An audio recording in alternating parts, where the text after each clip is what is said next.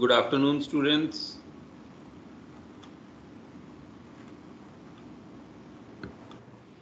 Good afternoon.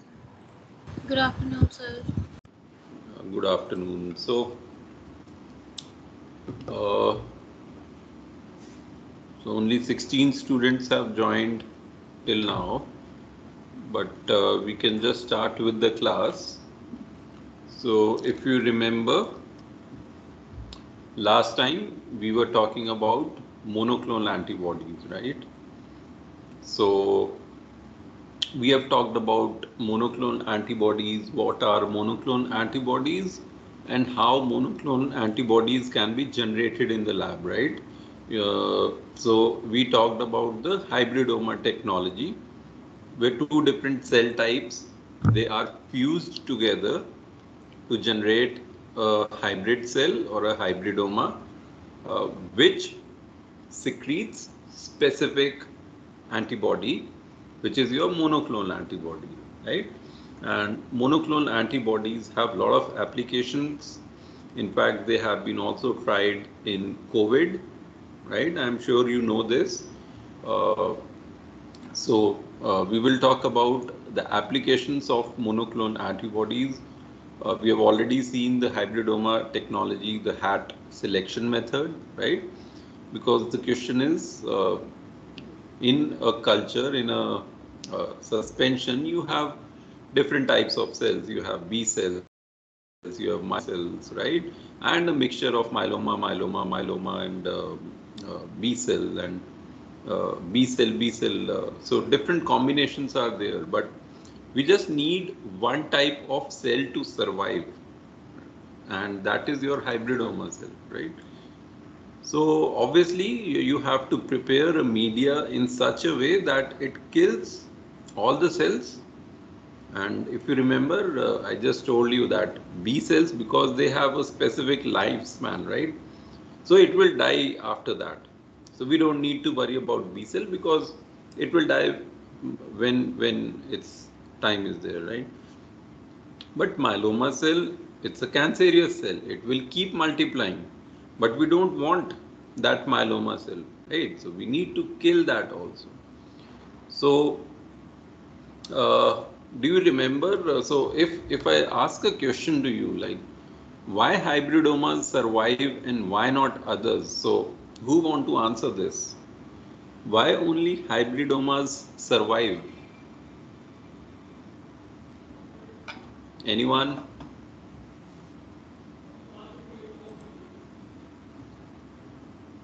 Why hybridomas survive and others do not survive? Okay, I can see one hand being raised of Manaswini. Okay, I see another hand from Yuvraj. Okay, okay, so maybe I'll start with Yuvraj and Manaswini. If Yuvraj misses particular point or something, then maybe you can add to it. Okay, so Yuvraj, just switch on your camera and let us know.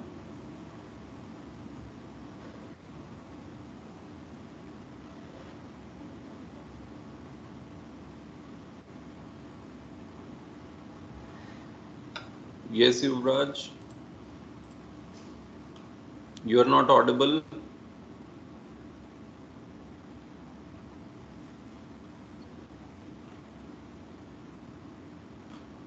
Yuvraj, you are not audible.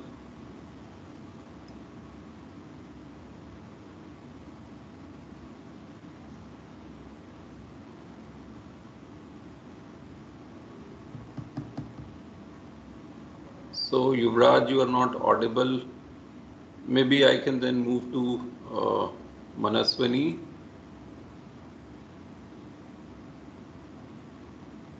Sir, am I audible? Yes, you are audible. Okay, I'll just switch on my camera. Yeah, yeah. So, the hybridoma is basically a cell which was formed from the fusion of a myeloma cell and a B cell, which produces these antibodies.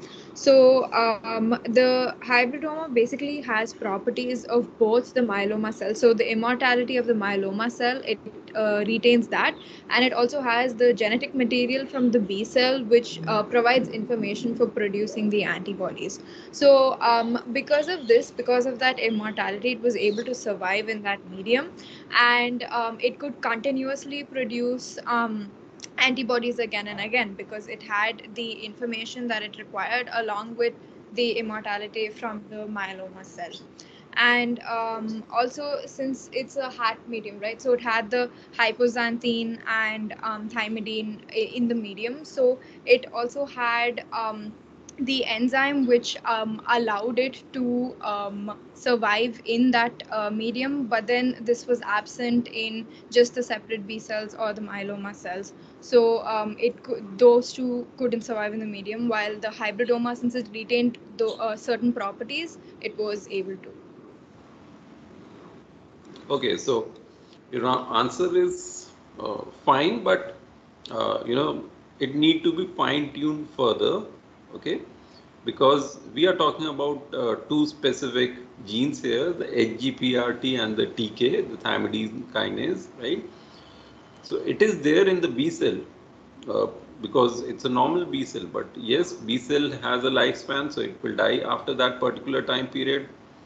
We are using the mutated myeloma cell, which does not have the HGPRT or the thymidine kinase gene, right? So it will not produce the enzyme which can help in using the salvage pathway, right? Because these cells already cannot use the de novo pathway, which is already blocked by aminopetrin, which is one of the component of the hat medium, right? So just more fine tuning of the answers, right? Okay, so what we can do is I'm going to assign you a quiz. Quickly, we can do that on monoclonal antibodies just to understand how much you know, how much you have understood the concept of hat medium and monoclonal antibodies. And after that, we will see a video of monoclonal antibodies, and then we may proceed with the applications of monoclonal antibody. Okay, so let me just assign the quiz to the class.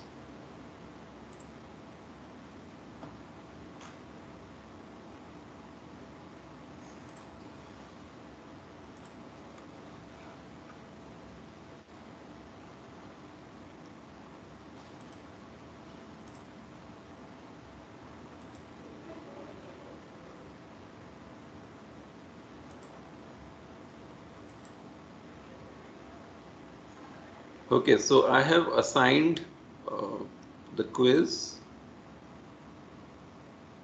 So is it visible at your end now? Yes, sir. Yes, I think Yes, it should sir. be visible now. Yes, okay. So students, quickly complete this MCQ and we can discuss the answers. If you have any questions related to monoclonal antibody or hat selection, anything you can discuss, okay?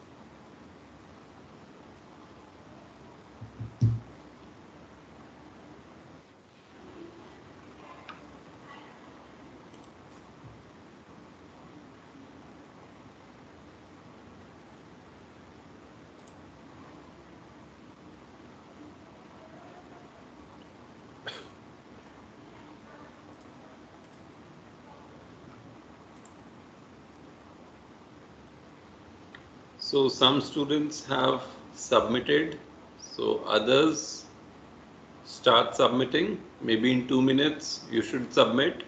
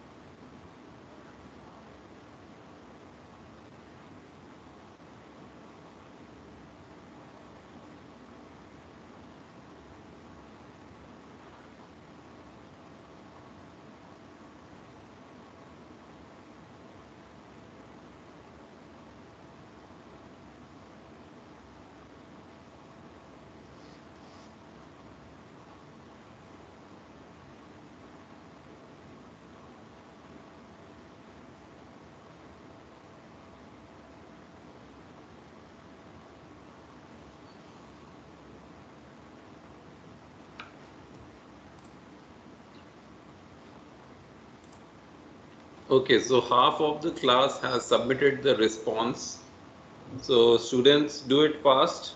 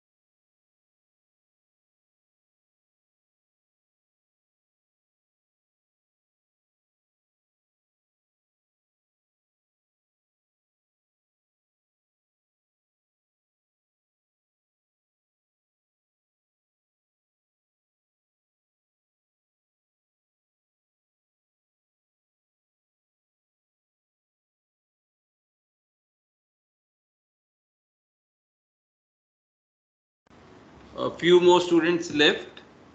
Do it fast.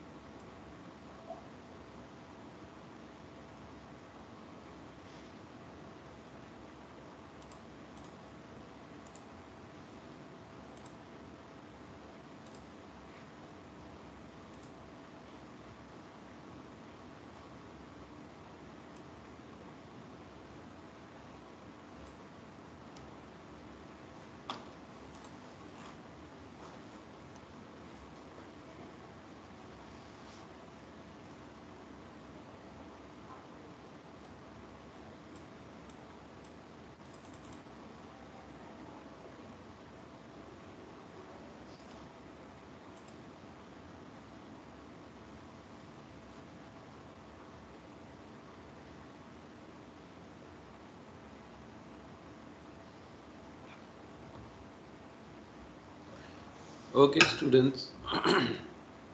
So I've got the responses. Let's discuss the answers.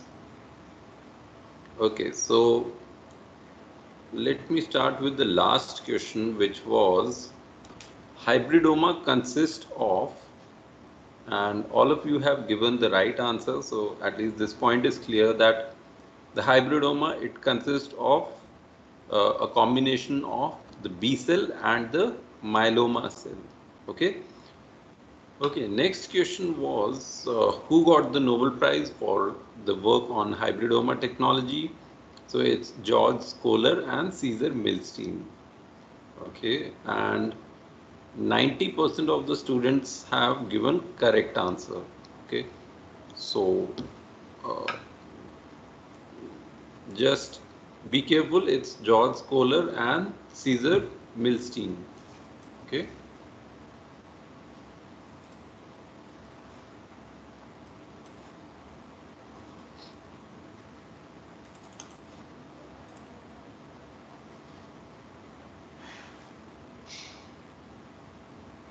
Okay, another question was hypoxanthine will allow growth by which pathway? Okay, so we are talking about hypoxanthine. So it's not required for the de novo pathway, it is required for the salvage pathway. Okay, so only 70% of you have given the right answer. So students, things are still not very clear to you. I don't know if you have gone back and read the concept.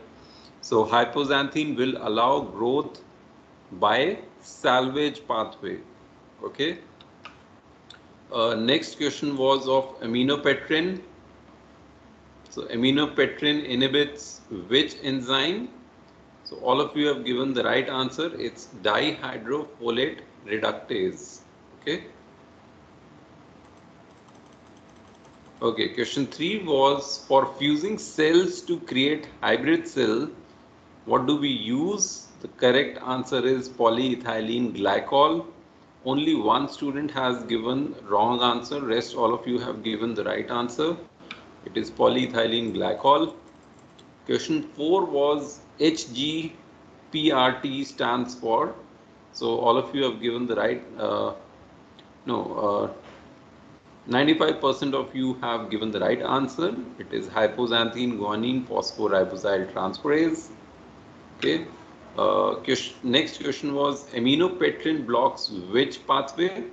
All of you have given the right answer here. It's the de novo pathway. Okay. So aminopetrin blocks the de novo pathway. So the cells then have to use the salvage pathway for production of nucleotides. Okay. Okay, so I think things are clear to you now, and let me now share the video on uh, hybridoma technology so that whatever we discussed last time, you can just see it in the form of a video and the things would be clear to you. It will also like refresh what we have learned through the slides. Okay, and I'm sure after seeing this video things will be more clear to you. Okay, so let me just share this video.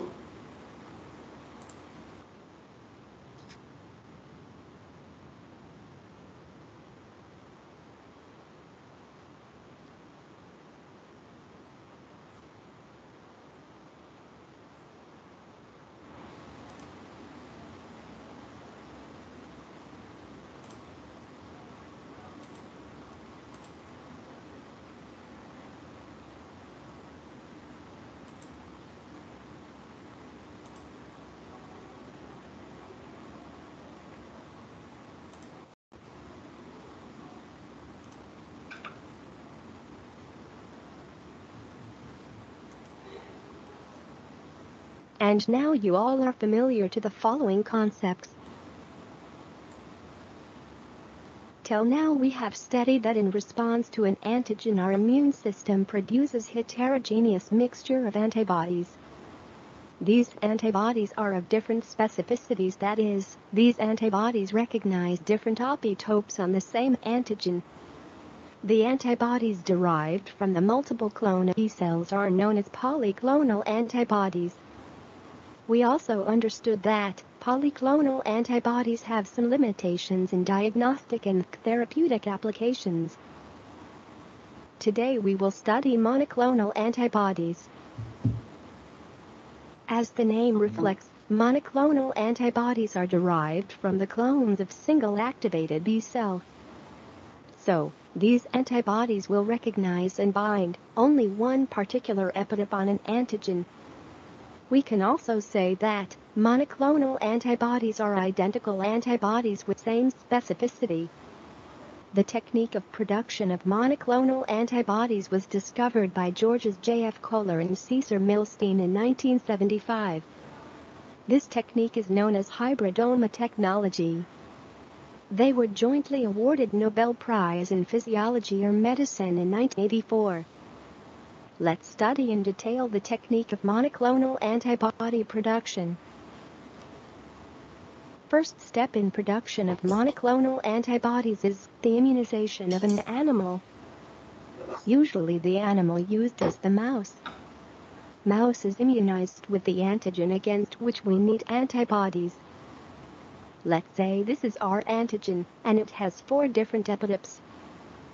Mouse is injected with the antigen several times. As a result, mouse B lymphocytes are stimulated against the epitopes or antigenic determinants of the injected antigen. After several weeks, when these B lymphocytes reach to an optimal amount, the mouse is sacrificed.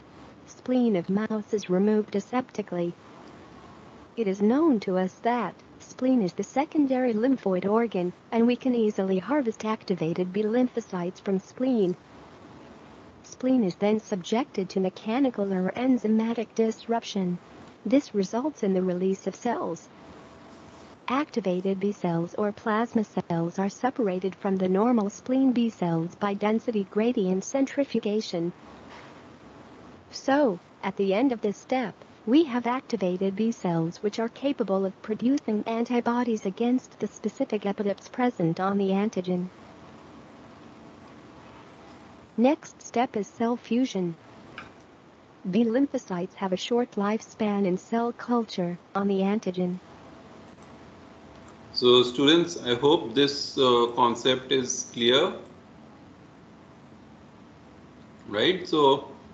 Uh, so this is your antigen, and this antigen has different epitopes, right? So when you inject this whole antigen in an animal, right? So what happens? Antibodies are produced against all these different epitopes. So you can see different plasma cells are formed, and each plasma cell is producing specific antibody against a specific epitope. Okay, I hope this is clear. Is it clear? So ऐसा नहीं है कि सिर्फ एक ही antibody produce होगी. Different antibodies will be produced against the same antigen, okay, and specific epitopes. Clear? Yes, sir. Yes, sir, please. Okay. Yes, sir. Next step is cell fusion. B lymphocytes have a short lifespan in cell culture. In this step, activated B lymphocytes are fused with myeloma cells. Here we need to note that these myeloma cells being used are mutated myeloma cells. Myeloma cells are cancerous B cells. They can divide indefinitely in a culture. But their 2 genes are mutated. First is HGPRT gene. Thus, they are not able to synthesize nucleotides by the salvage pathway. And second gene is the immunoglobulin genes. As a result of mutation in these genes, these myeloma cells cannot produce their own antibodies. These mutations are represented as HGPRT negative and IG negative. My first startup was called secondshadi.com.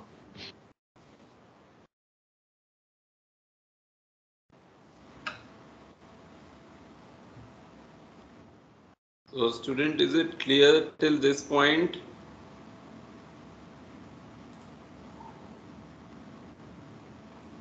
Any questions till this point?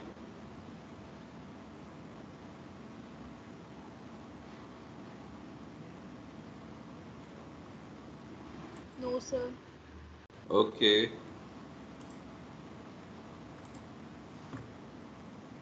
Okay फिर इसमें let's see आगे क्या होता है. Okay, is done by mixing so two now we type of need to cells in the fuse the presence two of chemical different cells to fusogen, form the polyethylene hybridoma cell. glycol. As a result of cell fusion, we will have 5 type of cells: unfused B cells and fused B cells, unfused myeloma cells and fused myeloma cells, and hybrid cells, formed by fusion of an activated B cell and a myeloma cell. These hybrid cells are also known as hybridomas. In our illustration, we have 4 types of activated B cells, each specific to one of the 4 epitopes on the antigen. So, hybrid cells will also be of 4 types. Now, our next aim is to select these hybridomas from this mixture of cells. Selection of hybridomas from the mixture of fused and unfused cells is done by using HAT medium. HAT stands for hypoxanthine, aminopterin, and thymidine. Recall that HAT medium is a selection medium from mammalian cell cultures. Selection of cells in this medium is based on the fact that there are 2 pathways of nucleotide synthesis in mammals. Aminopterin present in the HAT medium blocks the de novo pathway. The only way a cell can survive in HAT medium is by using the salvage pathway of nucleotide synthesis. HGPRT is a key enzyme in the salvage pathway. So, if cell has a non-functional HGPRT gene, the cell will die in the HAT medium. This is because for this cell, both pathways of nucleotide synthesis will fail in HAT medium. In this step, the mixture of cells obtained after fusion step is transferred to the HAT medium. Fused and unfused B cells die within few days because of their short lifespan. They are not able to divide indefinitely in cell culture. Fused and unfused myeloma cells also die. This is because myeloma cells are HGPRT negative, and aminopterin present in the HAT medium blocks the de novo pathway. Hybrid cells or hybridomas survive in HAT medium. These hybrid cells are able to synthesize nucleotide by the salvage pathway. The functional HGPRT enzyme is contributed by the activated B cell partner. Also, these cells are able to divide indefinitely, and this property is contributed by the myeloma cell partner. Therefore, what remains in HAT medium are the desired hybrid cells producing antibodies against the specific epitopes on an antigen. Now these hybrid cells are again a mixture of B cells, producing antibodies of different specificities. Recall that each Okay, students, is it clear how HAT selection works? So you just saw in this video also that B cells died, and the myeloma cells, they also died, okay, because they were HGPRT or TK mutant, okay. So they were not able to use the de novo pathway because of aminopterin, and they also could not use the salvage pathway because of absence of HGPRT or TK gene, okay. So then what was left? The hybrid cells, right? So only the hybrid cells were there, but it's a mixture of myeloma cell and B cell. But myeloma cells did not have the HGPRT from, and so from where this HGPRT came, it came from the normal B cell, right? So this cell now have the HGPRT gene, which is provided by the B cell, okay. So now it can use the salvage pathway and the cell can survive, okay. And this is what we want, okay. So but the story doesn't and here, ठीक है, सिर्फ उसको इस media पे grow कराना ही हमारा ultimate aim नहीं है, right? So let's see what we need to do further. Each of these B cells will produce antibodies specific to different epitopes on the same antigen. Our aim is to select and propagate single antibody-producing hybrid cell. We need to isolate these hybridomas and grow them individually. Therefore, next step is the isolation of hybridomas of single specificity. This is done by a method known as limiting dilution. In this method, the cells or hybridomas are distributed in multi-well culture plates at very low density. This is done such that, on an average, each well contain a single cell. I think you should consider teeth straightening. No, I can't go on that. Teeth straightening has many health benefits. It helps your oral health and adds to your beautiful smile. And what it also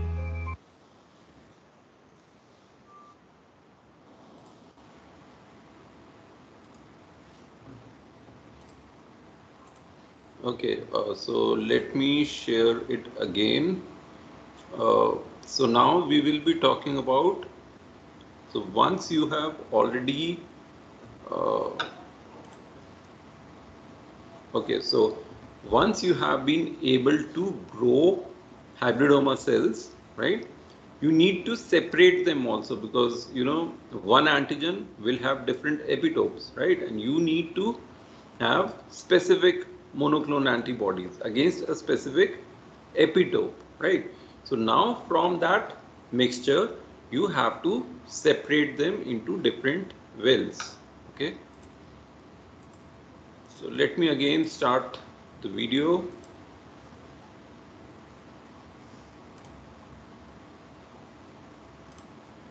In the next step, these hybridomas are screened for the secretion of the antibody of desired specificity. This screening is done mostly by two techniques, namely ELISA and RIA. Once the hybridoma cells producing the desired antibody are identified, they are isolated and cloned in the next step. So, now we have separate clones of activated B cells, each producing antibodies of a single specificity. In each case, the antibodies produced are known as monoclonal antibodies. In the final step, these hybridomas and monoclonal antibodies are characterized and stored. Mostly they are stored in liquid nitrogen. Now these monoclonal antibodies are ready to use in treating and diagnosing diseases.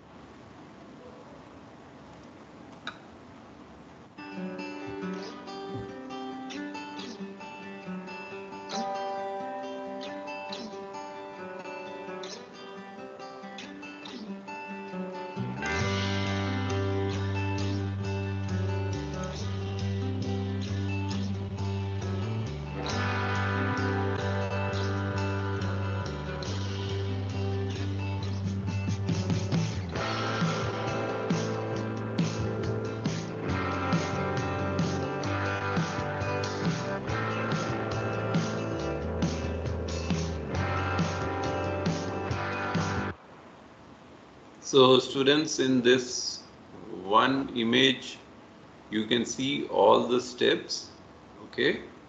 I hope it's clear to you now. If you have any questions, you can ask. In the meantime, I can have your attendance, and you can now put your questions, whatever questions you have.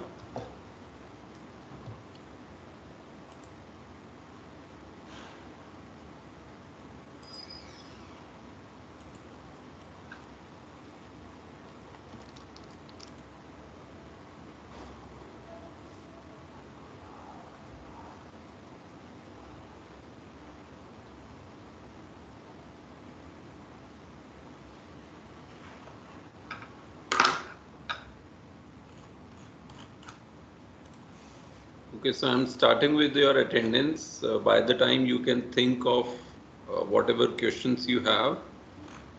Uh,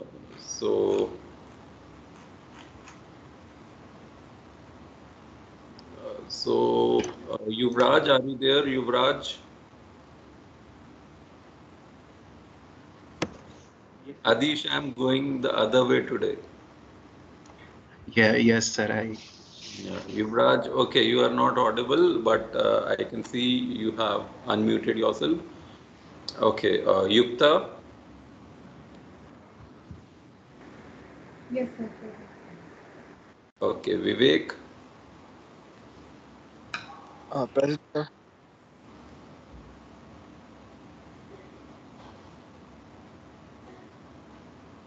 okay, Tridiv, Present, sir.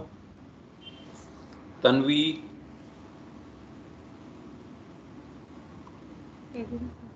Shivani,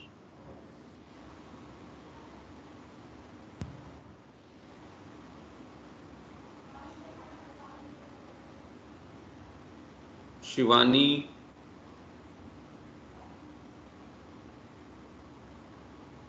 Shakti,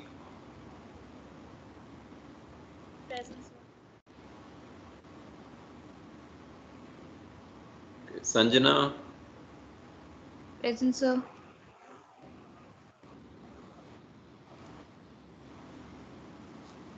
Sanjana, you are not visible.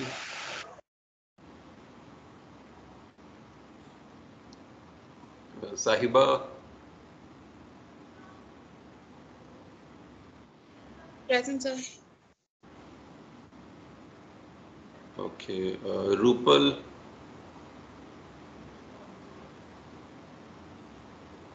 Nehal, Present, sir. Present, sir.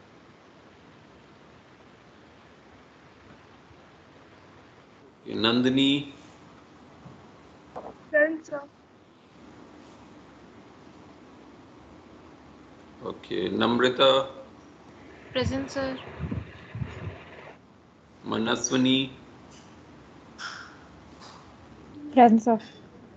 Kshitij, Present, sir.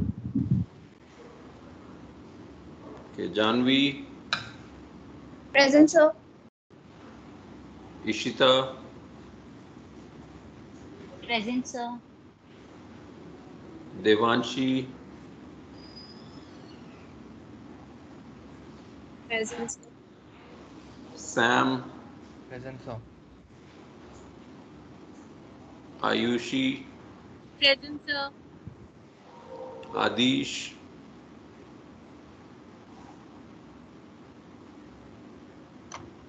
present, sir. okay, so Shivani, you were left. Shivani, okay, you are not audible, but you are visible, and I think only Atoiba is missing then. Atoiba,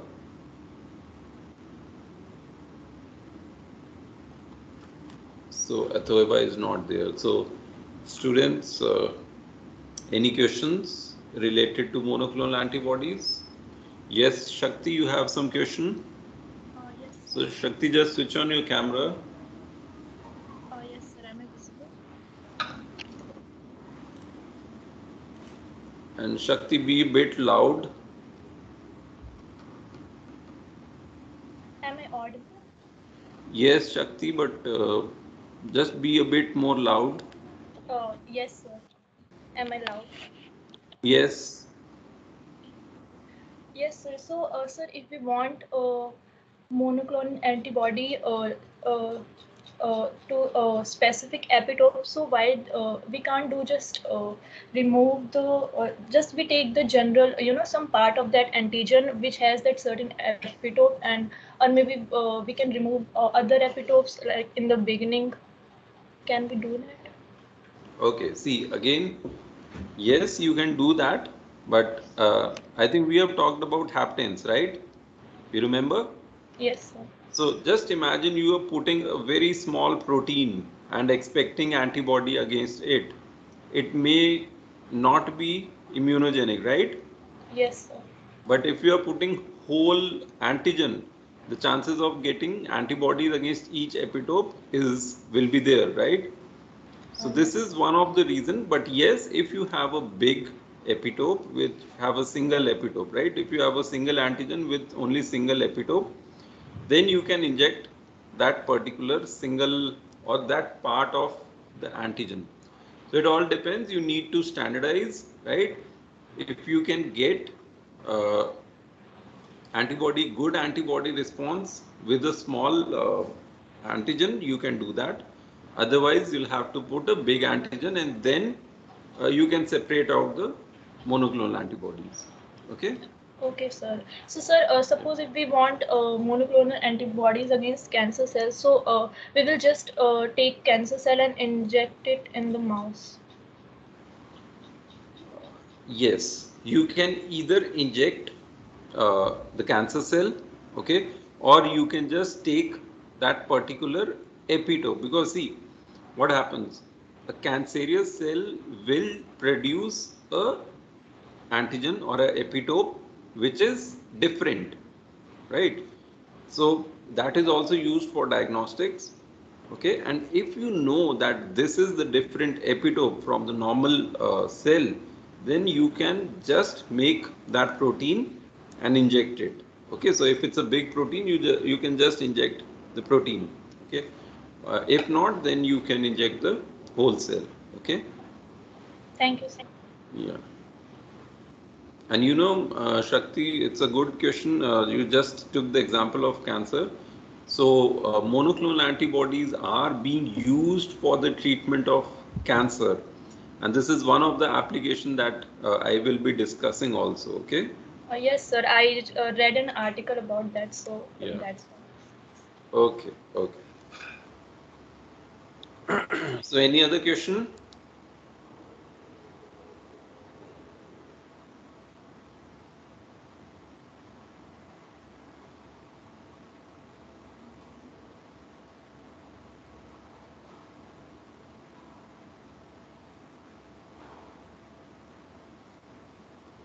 Okay, students. So I think we can just end the class now, and we'll meet after 5 minutes for the next class. Okay.